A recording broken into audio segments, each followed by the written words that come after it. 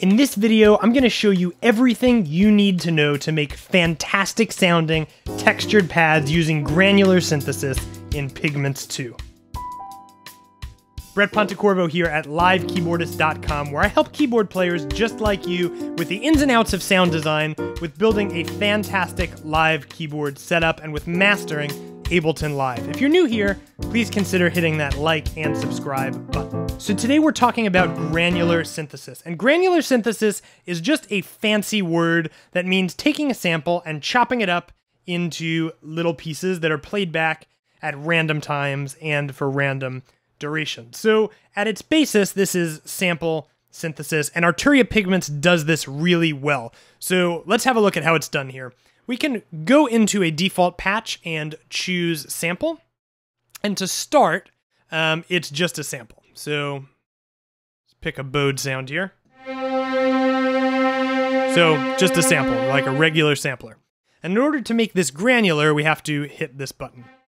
Now we've got what is, typically granular synthesis. Now, granular synths have 4 different controls that are main, and then some ways to alter those controls. So the first control is the sample start, which just controls where in the sample you're starting from. The second control is density, which is measured in hertz, although Pigments does give you the option to choose different ways to measure that.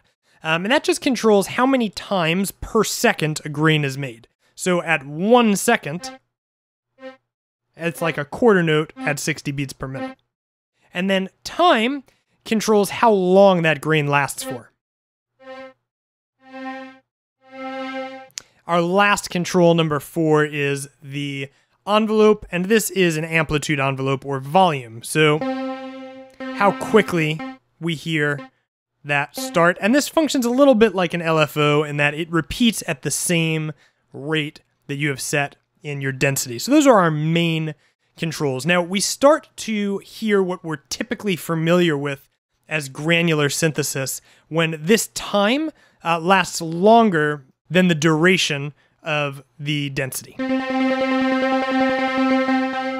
Right? So this just sort of sounds like, an arpeggiator. But once it gets past it, then we have what typically sounds to our ears like granular synthesis. And even just with this,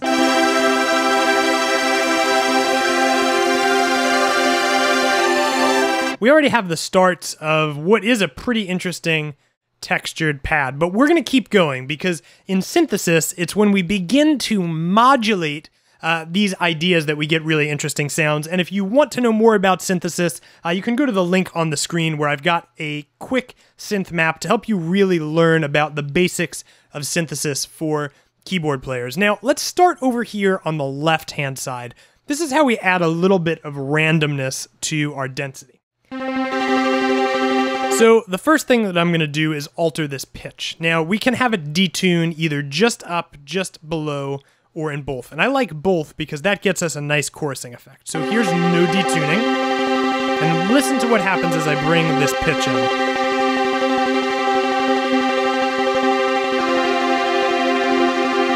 Okay, we're getting closer to a pad, right? Because we've got that difference in pitch and it's starting to chorus a little bit. Now, this control is also important because it allows for a bit of leeway away from our start time. So as I begin to move this, you're going to see different grains being created in different directions away from this line.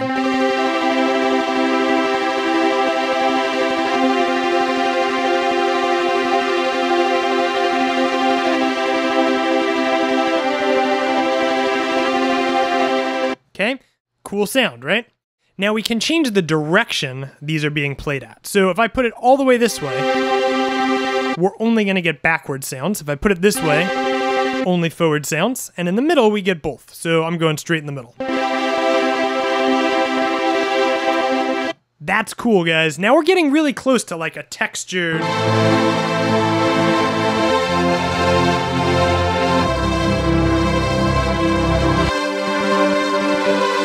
pad sound. Having that underneath a piano part brings so much energy. It's amazing. So let me know in the comments below if you plan on using this granular synth patch for live performance or in one of your tracks. You can also change the density a little bit, add some randomness. So what that's gonna do is randomly change the rate at which these grains are being created. Right? Adding a little bit more unpredictability, making it more textured, making it more interesting to listen to. Okay, so now we also have the ability to alter the time in a couple of ways. So first, size is going to change how long each grain is by a little bit. Okay, so just a little bit goes a long way here. Now, width and volume I really like using. So width is going to change the panning on those sounds, the individual grains. As I bring this up, comes a little bit more stereo, and volume changes the volume of the individual grains. So too much and I feel like it gets a bit watered out.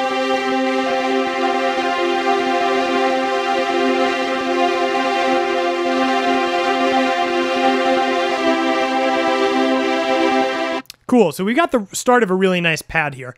I'm actually gonna go down into this regular envelope here, and I'm just gonna bring up the release. And if you're unfamiliar with these terms, again, make sure you grab a copy of that quick synth map.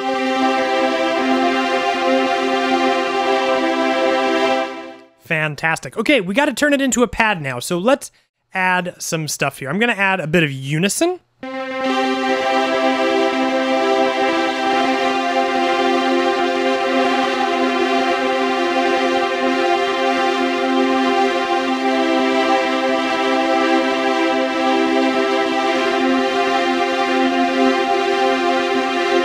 Okay, we've got something interesting happening. I'm gonna head over to my effects section, and I'm gonna start by adding just a tiny bit of distortion.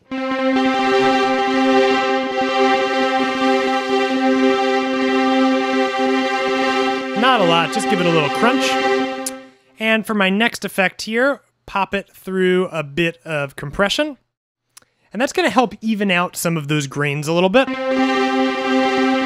So pull the dry wet down here. Bit of a longer attack.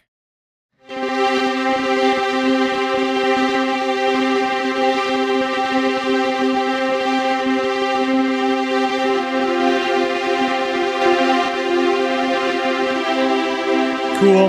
And then for the last effect here, I'm gonna add some reverb.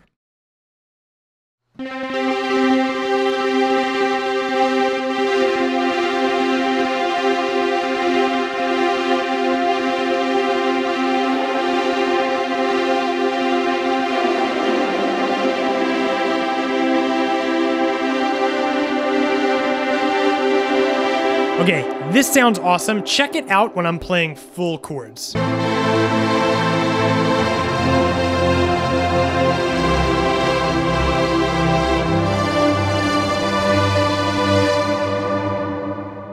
Now, if you're digging the way Pigments sounds, you can grab a copy of this synth for yourself from the description below. And right now on the screen, I've got two videos up. One comparing Pigments to Serum, and the other that's gonna show you my 5 favorite sounds inside Pigments. If you did get value from this video, please make sure you click that like and subscribe button, and I will see you next time on livekeyboardist.com.